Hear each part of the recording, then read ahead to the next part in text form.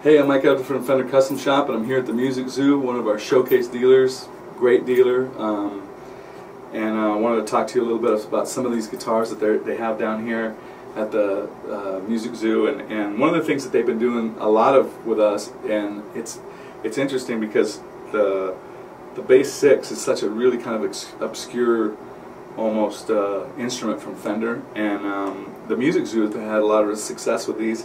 And a lot of people come to us and they go, hey, you know, how come you guys don't make them anymore? Because we did like a run of these for a while, and we were real successful with it, but then we stopped doing it because we like moving stuff around.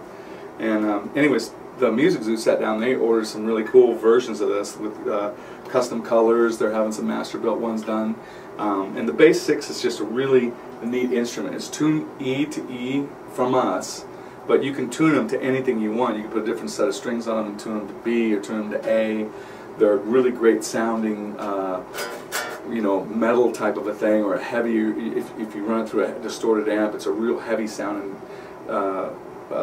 instrument. A lot of when Fender first came out with these, what they called these things is a tic-tac bass.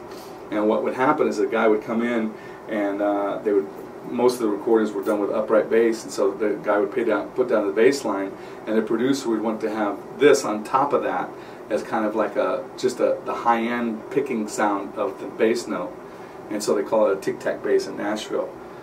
They're really cool. 3 pickups. They have a bunch of different pickup selection options, so you can get the 2 outside pickups and all 3 and all kinds of stuff. So they're cool. They have a tremolo on, so you can get the real kind of Italian spaghetti western sounds out of them too. But the Music Zoo had really jumped on these, and so they have some down there, and you should call them up, check it out, see what they have coming in, and be the first one to jump on those as they come in, because there's some really cool stuff they have on order and some really cool ones that they have at the store too. So just want to say check that out, and thanks to the Music Zoo for all they do for us, and we really appreciate it.